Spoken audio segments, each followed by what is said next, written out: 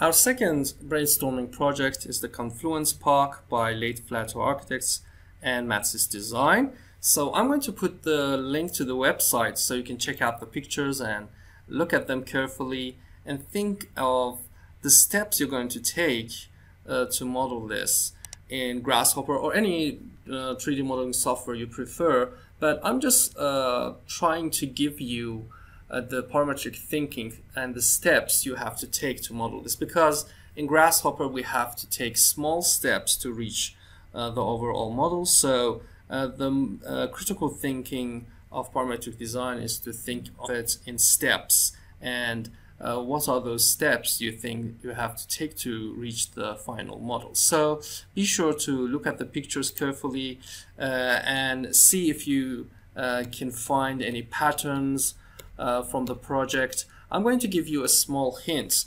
Just focus on the base geometric pattern and polygon here and see what are the geometrical rules you can find to make those other patterns happen. So focus on one of those polygons and see what are the rules. So next Monday I'm going to model this in Grasshopper, and you can see that I can change the different parameters I have defined to this. So you can see that it's going to change my model, and I can also give this another number, and you can see that this is going to produce different results. So be sure to think about it and put your comments on the discussion about this, so we can optimize and tell you that maybe this is not a good idea, or maybe this is a great idea, because this will also give you a good exercise of parametric thinking.